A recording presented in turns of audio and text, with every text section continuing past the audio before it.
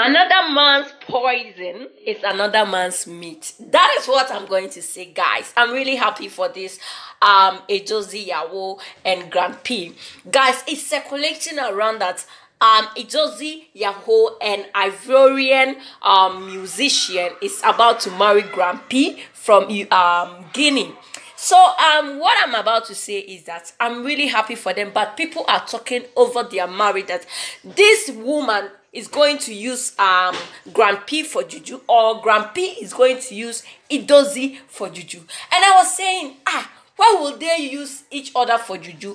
Grand P has his money and Eudoxie Yao has his money too. You know, love is blind, people will say, but let me tell you, if you love someone, doesn't matter the look, the size or whatever. But this woman Eudoxie went and write on her Instagram that, you know, my parent doesn't love my guy, but because I really love him, I'll continue to push on with our marriage. Can you believe that? That is really the great thing, the great thing to do as a couple. I'm really happy for them, though. People are talking bad about their relationship. People are talking bad about their marriage. But this girl has the audacity, has the vim, has the courage to say that, no matter what people will say, I'm going to marry my man. He's the one I love. He's the one I want, guys. You know, recently, Yao, fiancé